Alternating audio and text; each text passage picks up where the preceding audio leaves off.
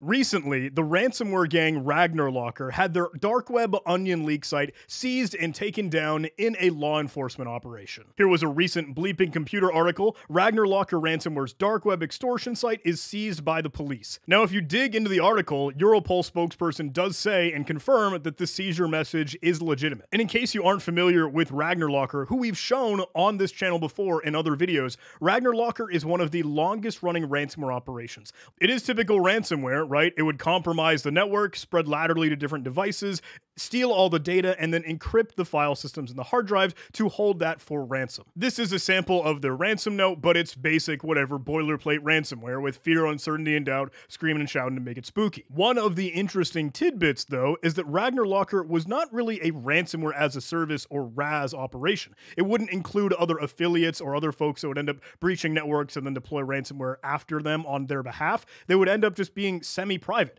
They did not actively promote their operation to try to recruit others to help out in affiliate work, but they just work with outside pen testers to breach networks. And on that note, that RagnarLocker is one of the longer running ransomware strains, this is an article from February 10th, way back in 2020, when RagnarLocker was first getting into action, and they were abusing a whole lot of managed service provider tooling, like remote monitoring and management, or RMM tools. Think a Kaseya VSA, or I don't know, ConnectWise Control, it might be up to Screen Connect now. If you actually dug into those early renditions of RagnarLocker, it would end up enumerating all the Windows services and look for specific strings that are oftentimes related to managed service provider tooling, like ConnectWise, Kaseya. You can see Pulseway and Veeam in here. It's kind of weird looking back in the past because we'd always seen chatter, especially now, it's a theme to end up using RMM by MSPs to end up abusing and beating up the environment. We got Kyle, CEO over at my day job here, saying, look, RagnarLocker has been deployed by MSP software ConnectWise. And we can go see it if we really want. This is RagnarLocker's dark web onion leak site. You can see the text here. Look, this service has been seized as part of a coordinated international law enforcement action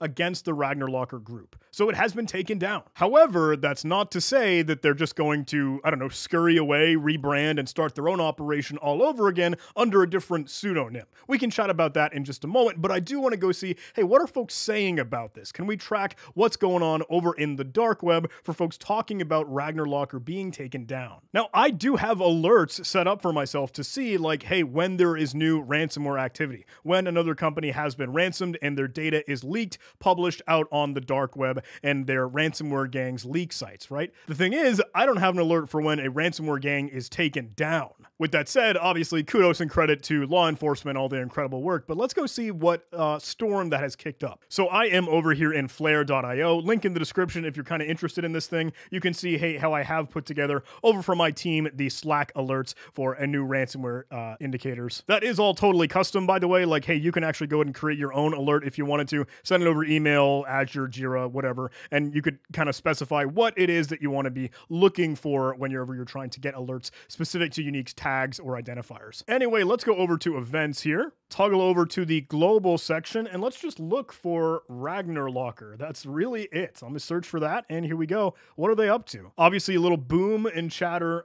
in the early days recently, October 19th and October 20th. We can see some of the low indicators or other information that might just be in random GitHub repositories, but we can see some Telegram conversations, some chatter that folks were having on the English version of Darknet News. Oh, they have pictures here. Here you can see the actual display of the website, just as we got to see a moment ago. And this is pretty wild. You can see actually like, hey, the operators, the organizations doing the law enforcement action and seeing that all put together. If that's not a pretty clear hint to you, don't do cybercrime because you're gonna get taken down. Don't be criming.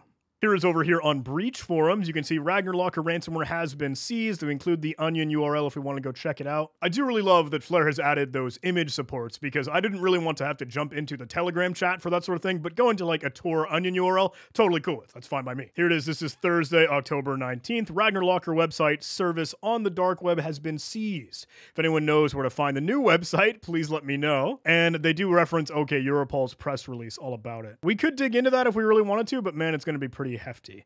I never understood the whole part of seizing a web page. They'll just come back with a different name in a new website in 2 weeks.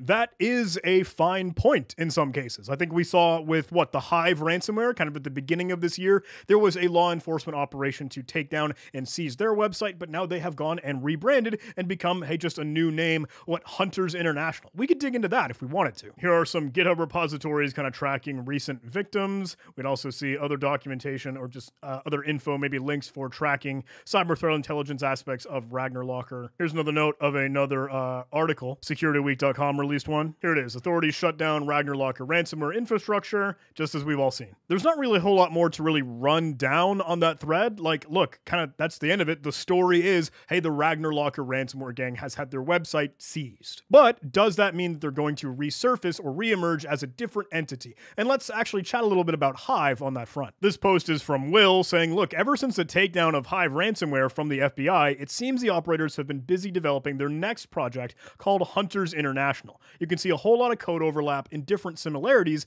that at least kind of clue you in, look, this has got to be the rebrand. Threat Labs over at Zscaler has stated this just as well, kind of pretty recently, like, hey, here's a kind of copy of their ransomware note. Again, short and simple, look, just, hey, go use these credentials to log into our support chat for negotiating your ransom payment, and then maybe you could go take a look at the leak site. I am back on Tor on the dark web to take a look at their websites here. I can just go ahead and log in, but if I knew actually, some credentials to do the negotiation of ransomware, if I were a ransomware victim. I have tried to navigate to their leak site. However, that doesn't seem to load for me, but it does have this weird and wonky like JavaScript that will like manually have a sort of marquee of different phrases that it could talk about. Some folks were kind of memeing and laughing about that because honestly, if you don't have JavaScript enabled, it tells you to enable JavaScript just so it can look through all of these different like lists of text to display. But I have not been able to get that page to load, I'll be honest. If we wanted to, we could go back to Flare and try to search for Hive, see the Hive ransomware, maybe before they, or even after, they were taken down. That might be a little bit tough to find, though. Unless we could filter for ransomware, add any specific tags if we'd like. But we could go ahead and actually search for Hunters International. Now, I'm not including a space here, and I'm curious how many are going to come through this. Okay, it looks like they're listing of a victim recently, and the dark feed. Ooh, now actually mentioning this new ransomware group, and again, the image to showcase, look, this is Hunter International. That's pretty recent. That's like October 21. Searching for Hunters International with quotes and the spaces, though, you can see the absolute boom and start from the 20th of October as things were kicking off. And hey, some other references, folks adding it to their ransomware gang listings on GitHub, adding it to their own cyber threat intelligence feeds here. Oh, and XSS.is. Ooh. Are folks like wondering what it is? Are they questioning it? URL? Okay, yeah, they're asking for the link. This is a giant post. This thread must be literally listing all the ransomware group leak sites. Wait, what the heck? Black Dolphin Ransomware is just this random rogue IP address? Let's go to that. Tor, where you at? Bring me to that. Okay. Yep, HTTP. Sure. Whatever, not sketch at all. Nothing to see here, no leaks today, but you can refresh this page later from Black Dolphin. Okay, maybe another new ransomware gang, so to speak, right? What's their About Us page say? Hello world, we are Black Dolphins. We help make your business safe and reliable. I don't know about that. Okay, look, honestly, I've been rambling for a while, but I think the gist is, for one thing, great kudos, credit, incredible strides for law enforcement in the takedown and operation to seize the RagnarLocker ransomware group's Onion site, their Tor leak site for ransoms and victims that they beat up. But still, another ransomware gang just swoops in to sort of not to say take its place, but at least like keep the numbers up, right? You can see that Hive, the gang that was taken down earlier this year, has now just rebranded and become Hunters International. And we can find even more like, Black Dolphins. There are just so many ransomware groups, and cybercrime is still running rampant, but look, you already knew that. So seriously, hey, let's celebrate those wins. Kudos and credit to the law enforcement operators that were, hey, doing that great work. And you know what? We're excited for more. With that, maybe that's your news of the day. And hey, seriously, if you want to be tracking some of this stuff, try and take a look at Flare. It is pretty cool and really awesome that you can do all this research and see what folks are up to, what they're chatting about, and what is the state and like landscape of ransomware and cybercrime across the whole dark web. Link in the video description. Thanks so much for watching. Hope you enjoyed this video. Like, comment, subscribe. I'll see you in the next one.